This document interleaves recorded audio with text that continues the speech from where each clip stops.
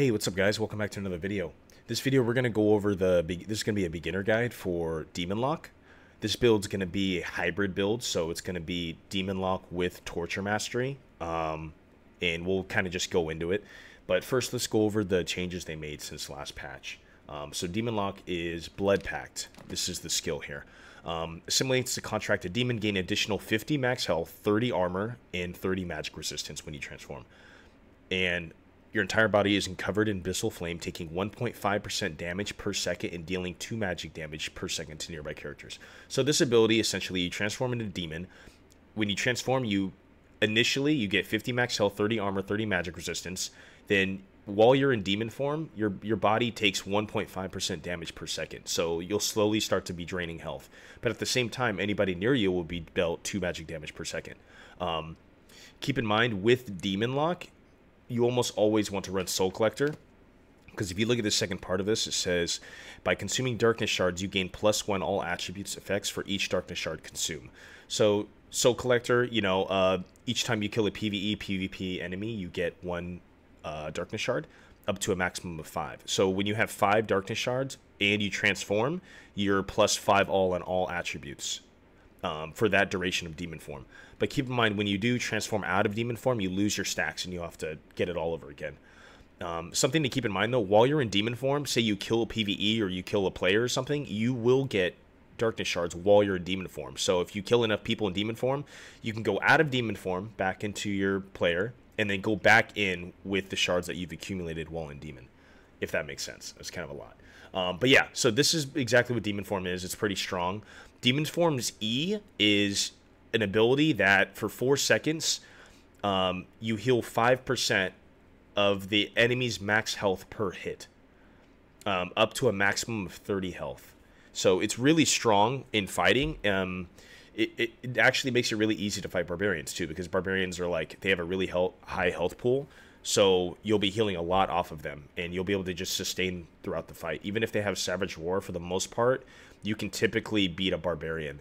As long as your weapon's not like a heavy weapon, like a two-handed weapon, then your swings are really slow and you won't be able to capitalize on that 4 seconds where you can heal. That's why I recommend typically running like a Chris Dagger or a Falchion or something like that. Yeah, but for this build, we're also going to go with Spell Memory here because we're going to be running Torture Mastery. Let's go over to Torture Mastery real quick. Torture Mastery right here. All curses inflicted upon enemies restore 2 health to the caster. I made a whole video on this. You might want to check it out if you don't exactly know how to use this. Just keep in mind, when you are running Torture Mastery, all your spells cost 3 times as much. So it's going to cost a lot more to cast spells. But I think this is really good for like a hybrid build with Demonlock, because if you can cast, some spells on an enemy, or if you cast it on some PvE before you go into Demon, this will sustain the damage you take, the 1.5% damage per second. So essentially you won't be being dealt damage while they're cursed. Another thing to keep in mind too, you can also pop a potion while you're in demon or before you go in demon. So that, the potion that you pop could offset a majority of the 1.5% damage per second that you take, which is really good. Yeah, so that's pretty much that. So this is going to be a hybrid build, Demonlock, Torture Mastery. So let's get the other 2 perks, and then we'll go over the spells here. So since we're running Demonlock, we're going to be running Shadow Touch, because we're going to be, this is really strong in melee, and the 2 health per second sustain really helps, once again, for sustaining the health reduction that you get from this, the 1.5% per second. It's also good for just healing up off enemies throughout the dungeon. It's just a good perk. And the 2 true magic damage each swing is really nice. And then I believe the last perk that we'll probably run here, you could run Dark Reflection, but the problem with this is if you get hit by a PvE mob and you have Dark Reflection and Soul Collectors, it'll consume your shards, which you don't want. So say you're about to go into a fight and you're about to pop Demon, a mob hits you by mistake or something, it consumes all your shards, then you'll go into the fight with +0 all attributes because all your shards are gone. So I typically don't like running Dark Reflection with that because it's pretty risky. But I'll probably end up running Vampirism with here because this will scale with my Torture Mastery. That'll help my heals out a little bit. And this is pretty much the hybrid build that I'd run for my skills and perks. Now let's go over to the spells. So for the spells, let's take all this off. We will be running, there's a few different things you can run here. Since we're running Torture Mastery, you're definitely going to want to run Curse of Pain and Power Sacrifice, because both of these curses you need to heal off enemies. Then from here, you can kind of decide what you want to do. There's a couple different things you can do.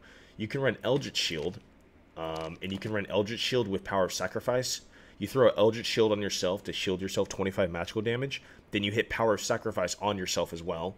I made another video about this if you want to know how exactly this works. It's called the Cursed Swordsman build. But essentially, you curse yourself, and it gives you 15 Strength and 15 Vigor. Which, if you have 15 Strength, 15 Vigor, and you have your Soul Collectors, your 5 Shards, and then you pop Demon, you'll have 5 all. Which, you know, whatever armor or, you know, whatever gear you have, you'll have the stats with that. Then you'll have the 5 all. Then you'll have the 15 Strength, 15 Vigor. So you'll be really tanky. And you'll have a ton of health too, because this isn't even including the fact that you get 50 health from Blood Pact as well. So this is a really good option to use. You also could use Bloodstained Blade, you know, which is good. 5 weapon damage.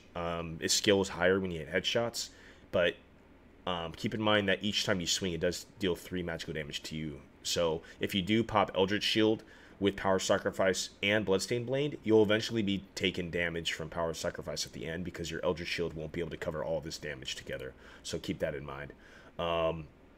So yeah, you could decide what you want to do with this. You could throw in a Darkness Bolt for some range, which I would recommend, because Darkness Bolt comes in clutch.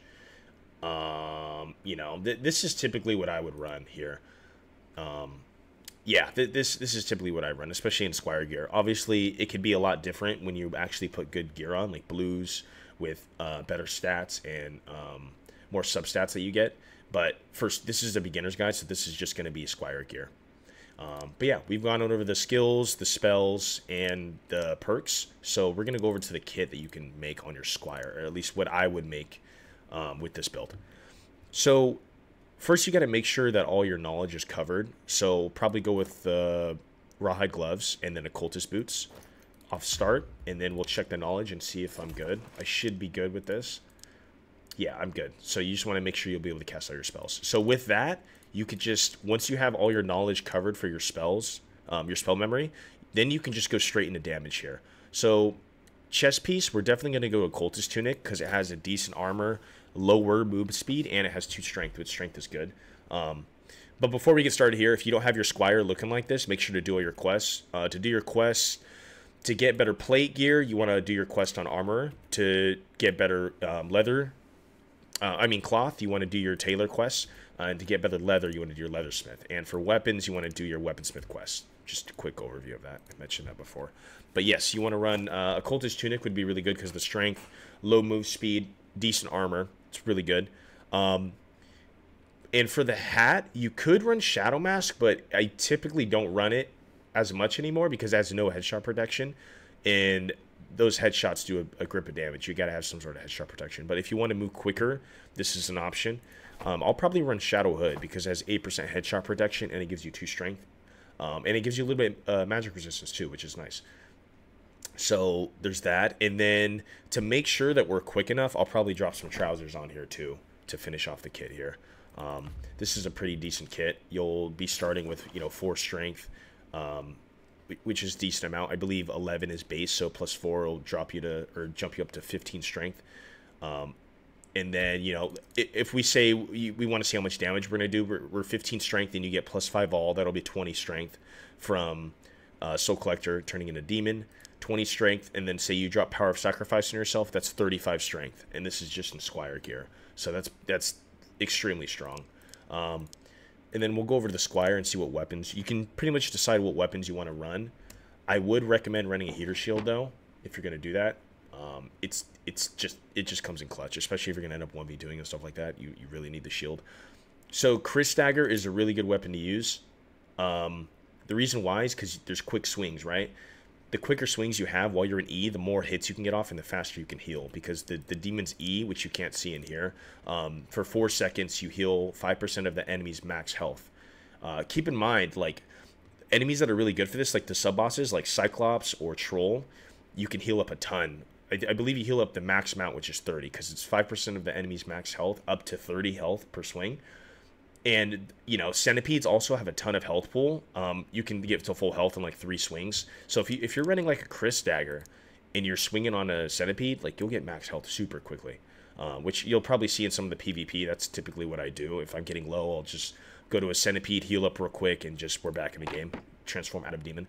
But Yeah, Chris Dagger's really good. You could run Falch. You could run Bardiche or Halberd or Longsword. You know, whatever weapon you're comfortable with. This build is pretty flexible as far as weapons goes. You know, whatever you're good with using. And then for the the secondary set, of course, we're gonna use Spellbook, and that's pretty much it. I typically run Chris Dagger, so I'll be equipped in that. But I bounce around with Falch depending on how I'm feeling. But yeah, this is pretty much the setup that you're gonna want to run here for. This isn't like the standard Demonlock. This is like a hybrid with Torture Mastery, which I found to work actually really well. Because if you're really good with caster and you want to be strong up close, this is really good because you can beat barbarians and fighters in Demonlock very easily. Like, I mean, even clerics, for how strong clerics are right now, you can typically beat them up close too. Because the heal on the E is just, it's so nice being able to heal up. I mean, you're healing like, if you can get 4 swings off in 4 seconds with Chris Dagger, you know, you're healing probably like 60 to 100 health, which is insane. It's a ton of extra health that you get while you're damaging them. That's not even including the health that you get back from Shadow Touch and all the damage you're doing towards them, especially if you can get your buffs off. Because the buffs, I mean, you get 4 or 5 tap to the head with Chris Dagger with these buffs. 35 strength is crazy in Squire Gear. But yeah, that's pretty much it. If you want to hop in the Discord, if you got any questions, or if you just want people to play with, we got like probably 140 members in our Discord. I'll drop it in the description. We run tournaments every Sunday. If you want to sign up, go into the Discord, go to the announcement sections, and we'll let you know exactly, when our next tournament will be or what tournament we're doing, because we're doing like different ones every week. And that's pretty much it. If you got any questions on the video specifically, comment down below, and let's get into PvP.